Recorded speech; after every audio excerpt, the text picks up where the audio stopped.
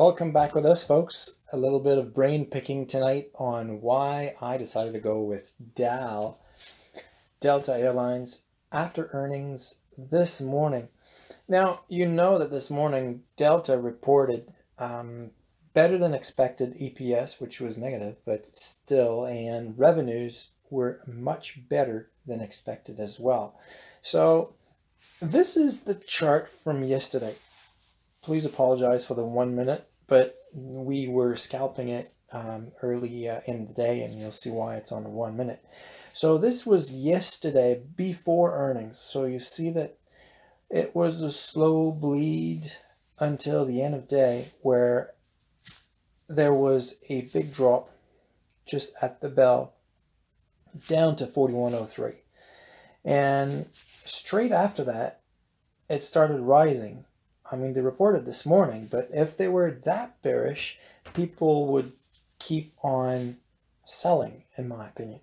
So what happened after they reported is this. We had a little bit of a climb, and people were kind of impressed because they were expecting more of a drop and lesser sales and worse DPS, and it was better than expected. Now, the way I see it is this. If people were so bearish on it, we would have dropped below yesterday's low. We did not. And see what happens at the open.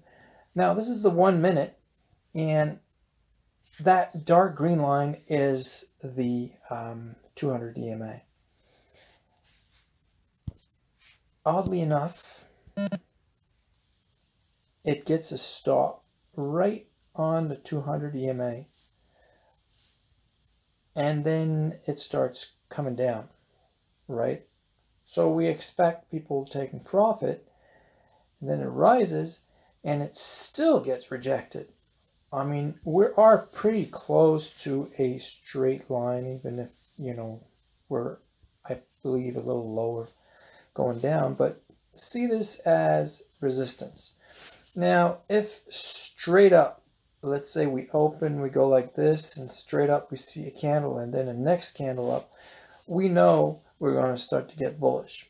We did not. So basically we're waiting to see where we're going to find support. We know the previous day was 41.03, and we did not get there. And right away we started picking up higher than this low.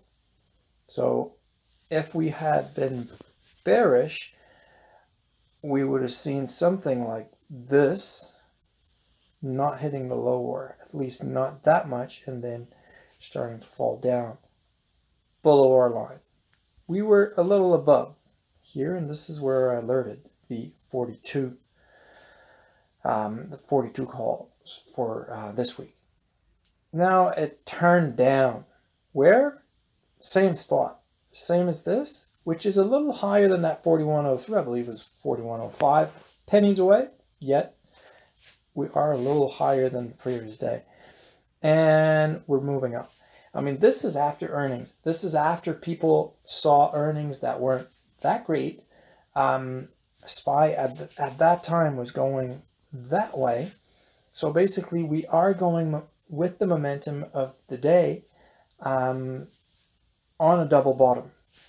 So basically, this would have been the stop line, because we would get into bearish territories, which is lower than the previous day, lower than before earnings, where people were selling up until that point.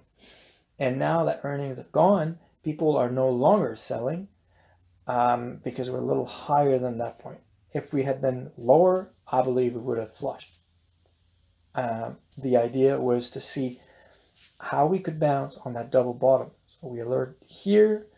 I thought we could climb right away with SPY. We did not. We tested that line again, and now it was a straight up here. Why my target was in this area? You see rejection, rejection, rejection, rejection. What's going to happen when it gets there? It was on high volume. I guess it poked through.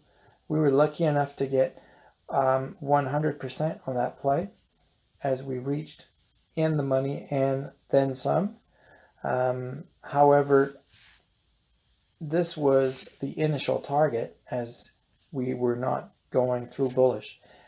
We would do this, it would have carried on, but not. It started going down for a retest of that line. But the idea was to sell on target for a very short duration, which is only a few minutes, because this is the 1 minute chart we're looking at here. So the idea, you have to look at your target. If you want to sell on a specific target that you decide ahead of time, I suggest you go see a video that I have done, I think it was last December, and it's called Conditional Orders that you can set on Thinkorswim, where you actually set a line. Let's say you want to sell your calls at a specific line. I believe this was 41.89. You can say sell my call position at 41.89. So this avoids greed, specifically if you are on a scalp. So remember, for this, the idea was to look at previous day low, which was 41.03. We never went below that low. We bounced on it here, very close to it.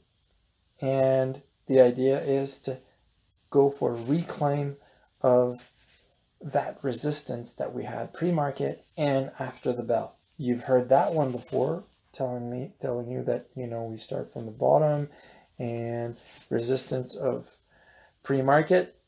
This is exactly what we did here, and I'm showing it to you again. So the more you see this happen, the more you'll see that it's feasible to have a bottom that you decide from the previous day, or a very specific resistance point, a support, and target is your resistance at pre-market. And in this particular case, pre-market, after the bell, and that's where we actually sold.